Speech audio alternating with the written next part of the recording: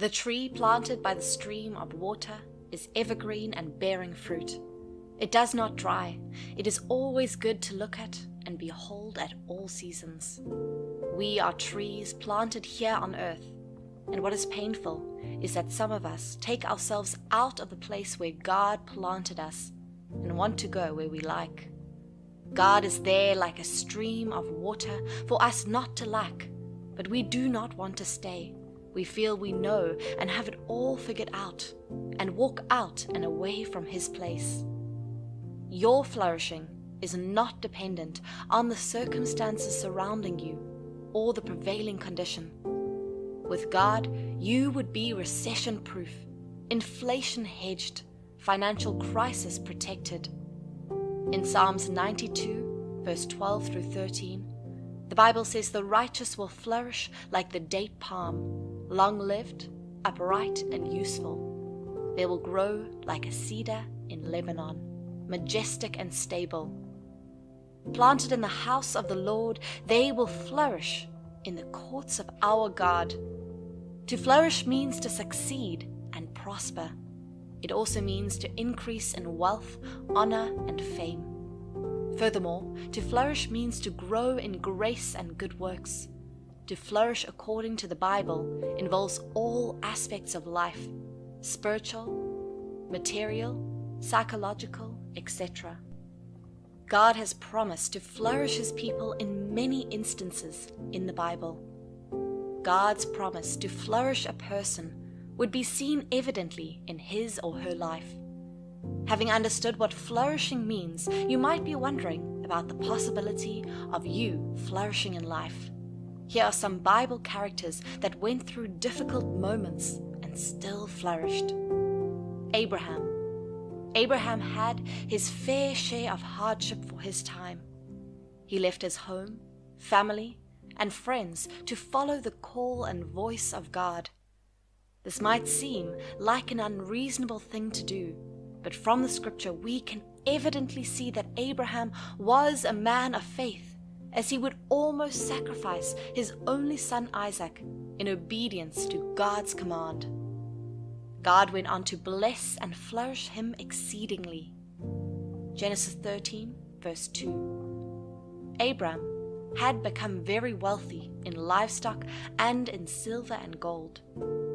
Abraham is popularly known now as the father of many nations, as God expanded his descendants. He is also one of the Bible's righteous rich men. Job, an icon of losing all and bouncing back. Job suffered the worst thing a man can suffer, which is to lose his whole childhood. Not just that, he lost his huge number of livestock, all these in one day. He was then affected by a strange sickness. Consequently, we would learn that all these were a result of him being a true lover and follower of God. So all these happened to ascertain if he would forsake God in his time of nothing. During this difficult time, his friends chastised him rather than comforted him, and his wife told him to curse God and die rather than stay in that condition. But after all these, God flourished him greatly.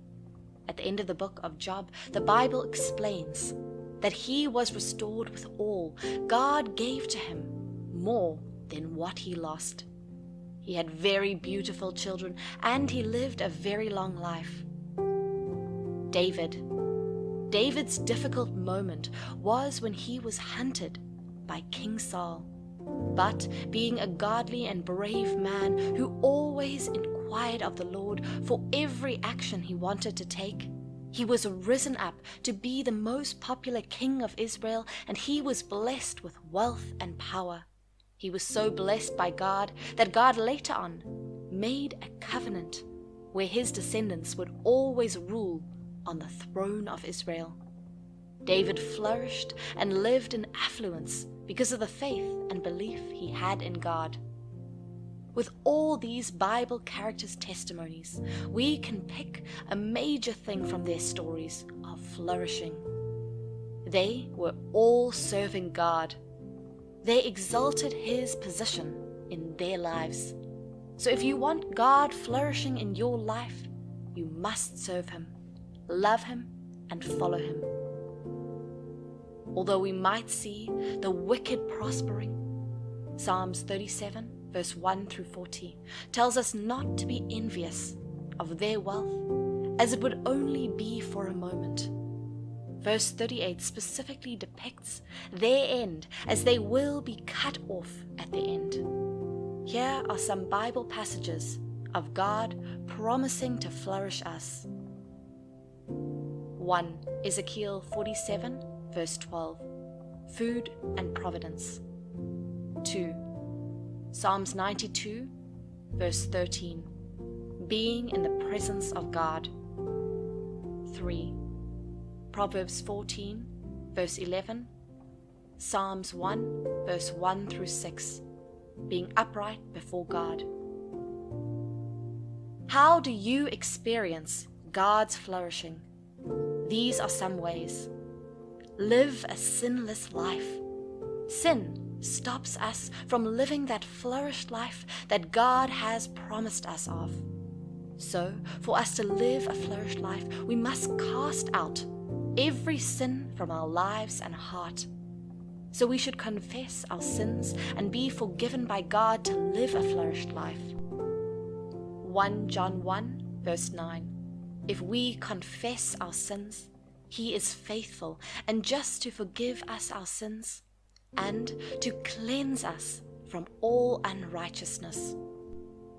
When we confess our sins to God, we would feel joy and freedom, as He would take away that sin weighing us down. It is in this condition where we would flourish. Living a sinless life also means forgiving those who have hurt us. Though this may seem difficult, it is possible. The situation blocking you from flourishing might just be that grudge you are holding against a person for wronging you. To effectively flourish in life, you must learn to forgive and live a forgiving life free of sin. Meditate on God's Word, be it daily devotions or just regular reading of the Bible. We should read God's Word, meditate, and ponder on the major points in His words. This would enable us to have a wider knowledge of Him and give us awareness of His promise to make us flourish. Reading the Bible daily would help you saturate your life around God's Word. In this case, you would flourish spiritually. Psalms 1 verse 2 says, "But his delight is in the law of the Lord, and in his law doth he meditate day and night." When you meditate on God's Word and are grounded in its knowledge, it could come in handy at different points in your life.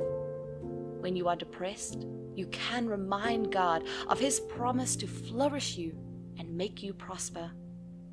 Eating the Word of God is a sure way to flourish. It is His Word that you need to eat daily as manure to flourish. You must draw living water from Him to be able to survive. Attending church fellowships. Church fellowship is a place where we can be grounded in the Word of God. It is more beneficial as it is a group with a common goal to know and worship God. Surrounding yourself with people of like-minded purpose to worship God enables you to flourish spiritually. Hebrews 10 verse 25a admonishes us not to forsake the assembling or coming together of brethren. Attending church is one of the places you can surround yourself with believers regularly. So if we want to flourish spiritually, we should make attending church services a top priority in our lives. You cannot grow alone. Most times you might get weak and discouraged, but being in the right company and association can keep you falling. Trees that are planted in the same place are strong together against the wild wind and storm. Together they resist and stand firm. Psalm 92 verse 13 says, "Those that be planted in the house of the Lord shall flourish in the courts of our God." A lot of people feel they do not need to go to church, as they can have personal spiritual growth. Although you can have the spiritual growth that leads to spiritual flourishing, it is more efficient when you are in a group. Trust the Lord. To fully trust in the Lord means to meticulously believe that His plan for you is the best course of action for your life. Trusting in God defines surrendering your life's decisions to Him, both minor and major decisions. Jeremiah 17, verse 7 through 8 tells us that to trust and put our hope in God brings a blessing. This is because God knoweth all things. He knows the best path for our lives, and when we surrender to Him, He will not lead us astray. On the contrary, He will lead us to the path of prosperity. This path He leads you to will enable you to flourish, not just spiritually, but also materially and physically. God desires that you flourish. It is His will that you live a life that all you need and want. He does not want you malnourished. He does not want you looking sickly. You must remain connected to Him as your sure source and fountain, so that you would not dry or wither out. You must keep drinking from Him to be strong and bear fruit. He wants you to flourish in all areas and aspects of life. He wants you to be strong and healthy every day. You must take daily from His word, for it is the manure needed for you to be strong. His word is the vital nutrients you need to grow.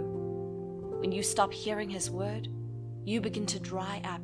You must always get stirred in prayer through the Holy Ghost.